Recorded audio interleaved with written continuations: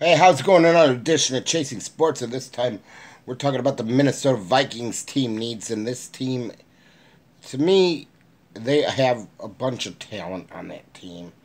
I, I'm going to go with what they really need is depth.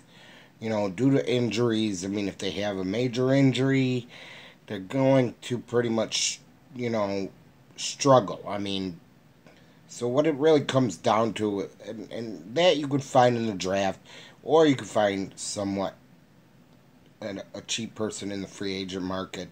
I mean, I know they kind of overspent on Kirk Cousins, but